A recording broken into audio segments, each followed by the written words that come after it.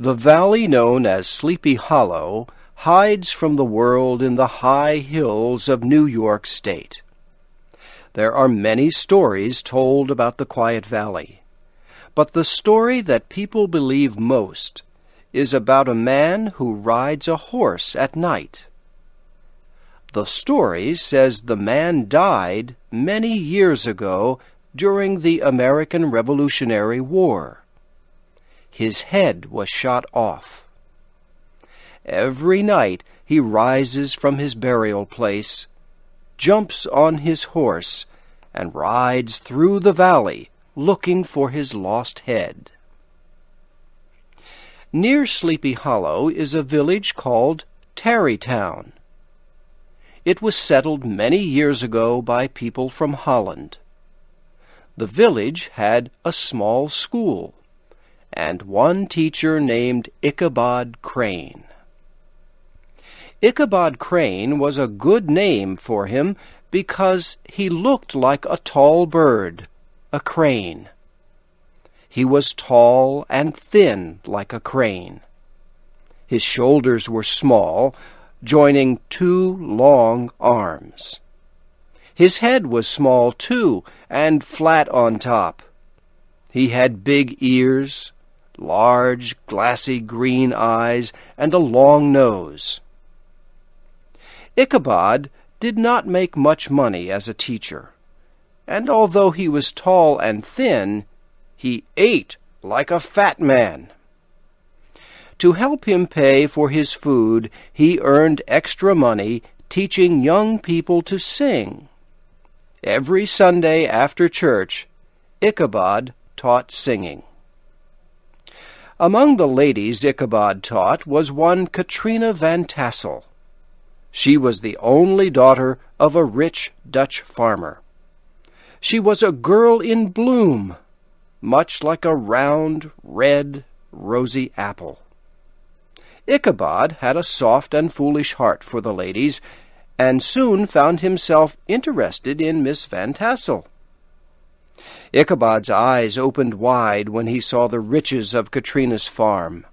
Miles of apple trees and wheat fields, and hundreds of fat farm animals.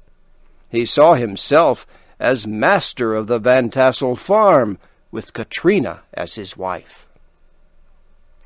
But there were many problems blocking the road to Katrina's heart. One was a strong young man named Brom Van Brunt.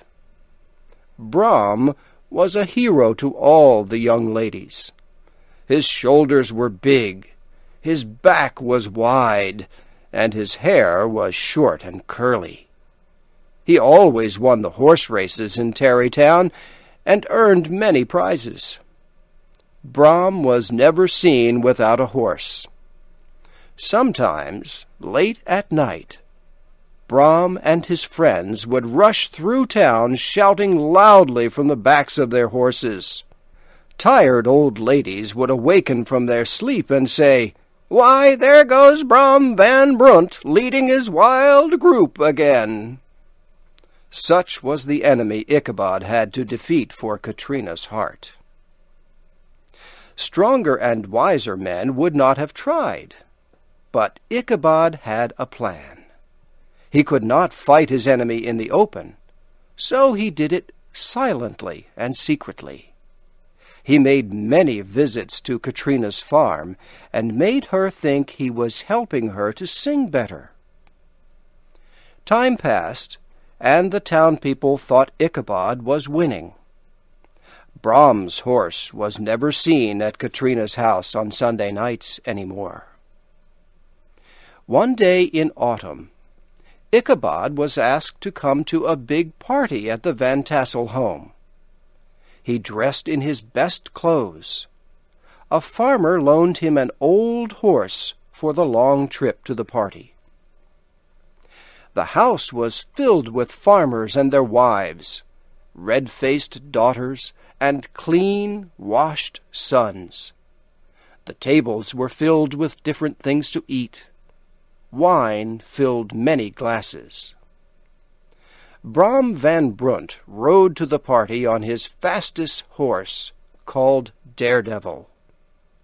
All the young ladies smiled happily when they saw him. Soon music filled the rooms, and everyone began to dance and sing. Ichabod was happy dancing with Katrina as Brom looked at them with a jealous heart. The night passed. The music stopped, and the young people sat together to tell stories about the Revolutionary War. Soon, stories about Sleepy Hollow were told. The most feared story was about the rider looking for his lost head. One farmer told how he raced the headless man on a horse. The farmer ran his horse faster and faster. The horsemen followed over bush and stone until they came to the end of the valley. There, the headless horseman suddenly stopped. Gone were his clothes and his skin. All that was left was a man with white bones shining in the moonlight.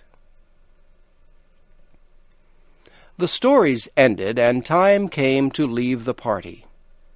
Ichabod seemed very happy until he said good night to Katrina. Was she ending their romance?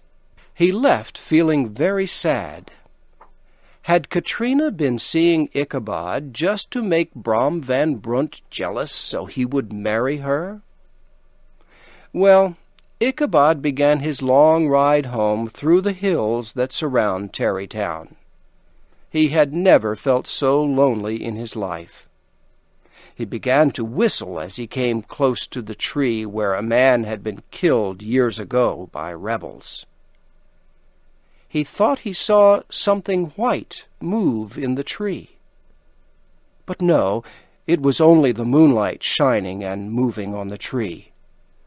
Then he heard a noise. His body shook. He kicked his horse faster. The old horse tried to run, but almost fell in the river instead. Ichabod hit the horse again. The horse ran fast and then suddenly stopped, almost throwing Ichabod forward to the ground. There, in the dark woods, on the side of the river where the bushes grow low, stood an ugly thing, big and black. It did not move, but seemed ready to jump like a giant monster. Ichabod's hair stood straight up. It was too late to run, and in his fear he did the only thing he could. His shaking voice broke the silent valley. "Who are you?" The thing did not answer. Ichabod asked again. Still no answer. Ichabod's old horse began to move forward. The black thing began to move along the side of Ichabod's horse in the dark. Ichabod made his horse run faster. The black thing moved with them. Side by side they moved, slowly at first, and not a word was said. Ichabod felt his heart sink. Up a hill they moved above the shadow of the trees. For a moment the moon shone down, and to Ichabod's horror he saw it was a horse, and it had a rider. But the rider's head was not on his body. It was in front of the rider, resting on the horse. Ichabod kicked and hit his old horse with all his power. Away they rushed through bushes and trees across the valley of Sleepy Hollow. Up ahead was the old church bridge, where the headless horseman stops and returns to his burial place. "If only I can get there first, I am safe," thought Ichabod. He kicked his horse again. The horse jumped onto the bridge and raced over it like the sound of thunder. Ichabod looked back to see if the headless man had stopped. He saw the man pick up his head and throw it with a powerful force. The head hit Ichabod in the face and knocked him off his horse to the dirt below. They found Ichabod's horse the next day peacefully eating grass. They could not find Ichabod. They walked all across the valley. They saw the footmarks of Ichabod's horse as it had raced through the valley. They even found Ichabod's old hat in the dust near the bridge. But they did not find Ichabod. The only other thing they found was lying near Ichabod's hat. It was the broken pieces of a round orange pumpkin. The town people talked about Ichabod for many weeks. They remembered the frightening stories of the valley, and finally they came to believe that the headless horseman had carried Ichabod away. Much later, an old farmer returned from a visit to New York City. He said he was sure he saw Ichabod there. He thought Ichabod silently left Sleepy Hollow because he had lost Katrina. As for Katrina, her mother and father gave her a big wedding when she married Brom Van Brunt. Many people who went to the wedding saw that Brom smiled whenever Ichabod's name was spoken, and they wondered why he laughed out loud when anyone talked about the broken orange pumpkin found lying near Ichabod's old dusty hat.